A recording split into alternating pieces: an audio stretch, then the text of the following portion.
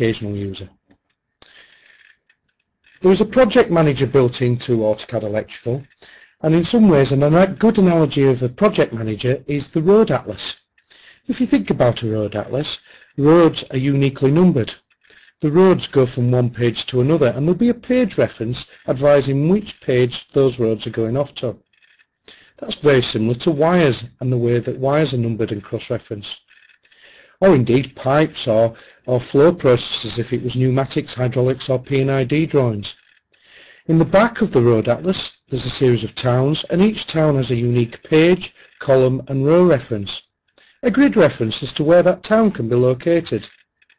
Now that's the same analogy as a coil to a contact, or a parent to a child, or a rack to a slot device. But ultimately what holds the pages of the road atlas together is the binder. The binder holds the road atlas together. Take the binder away and the pages would be completely useless. They'd fall apart, they'd get lost, etc., etc. So the road atlas binder is the same analogy as the AutoCAD Electrical Project Manager. The project manager is holding the pages of the project together. What we're going to demonstrate now is we're going to demonstrate completely from scratch creation of a new project. We're going to create a drawing content sheet which gives you an example of reports into drawings.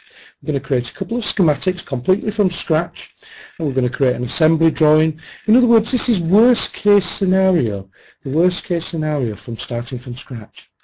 So I'm going to create a new project. Call it a series and we'll say OK. We'll create 4 drawings, so I don't have to create these later.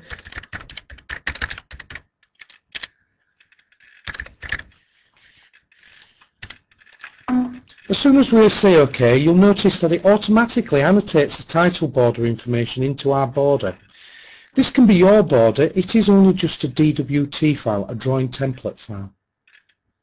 I'm going to create another couple of drawings. You never have to type in information more than once, you just pick from drop downs. So as we type in this information we can reuse it later. We're also entering an installation and location code which effectively, to put in English, means assembly and sub-assembly information. We're categorising the parts as to where they may be located. Now in this instance I'm using machine and control panel, but quite equally it could be an aeroplane and it could be cockpit, galley as an example, or it could be a motor car harness, and in that instance you might have dashboard, engine bay, rear right cluster light, etc., etc. These are different areas of manufacture.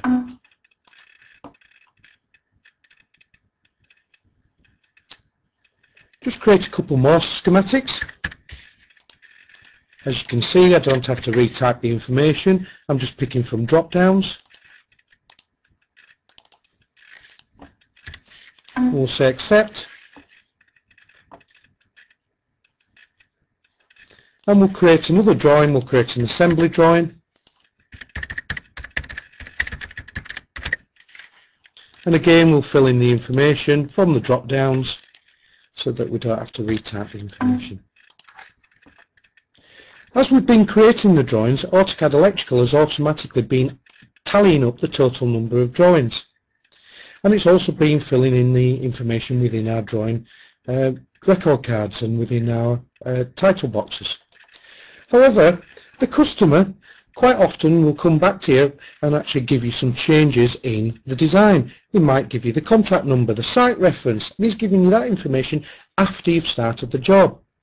In standard AutoCAD you'd have to go in and out of every single drawing and every single report that's associated, editing the title border information. That of course can be extremely time consuming. If it's 100 drawings as an example, which is a typical size project, it may take anything up to a day to actually edit all of those title borders. Not with AutoCAD Electrical.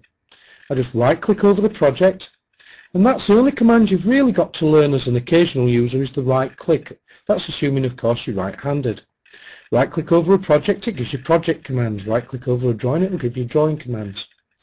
So I'm going to change the descriptions, and we might enter the customer name, and this might be the site reference, this might be the customer's contract number, and this might be your own internal job number as an example.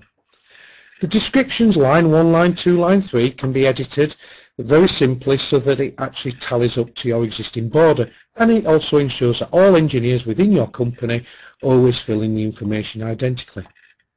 I'm going to say accept, and I've made a change now to my project. If I just right click over the project, I can do a title block update and do all of the drawings in one single click. As you can quite clearly see there, it's annotated the information in drawing number 4. But if we open up drawing number 1 as an example, you'll see that it's also automatically annotated the title border in drawing number 1. I'm now going to produce a drawing content sheet. Right click over the project, drawing list report, new report, and here's me drawing list information. I can save this to a file. I can save it as ASCII, Excel, Access, XML or CSV. In this instance I'm saving it as an Excel spreadsheet, and I'm going to save it to my desktop and say close. Very quickly you can change the report format by clicking the option Change Report Format. You can add additional fields, you can remove fields, you can change the field name and justification, and that's exactly what it's called. You can print, you can save to a file, you can indeed put on drawing. It's a bit similar to a ROM seal advert is AutoCAD Electrical. It does exactly what it says on the tooltip. You've just got to close down. This is an intelligent table. Now what does an intelligent table mean? If we subsequently add drawings to our project, this table will automatically update itself. Let's have a look at the Excel spreadsheet that we created a second ago though, because there's a case for document transmittal notes, OEM manuals, etc. So if we go to the desktop, you'll see there's a file called Drawing List. I'll open that up, and it's put our company logo in the actual report. Of course, that can be your company logo or indeed your customer's company logo. Very quickly, we've got the information in a format that we can reuse for document transmittals or indeed, as I mentioned before, OEM manuals.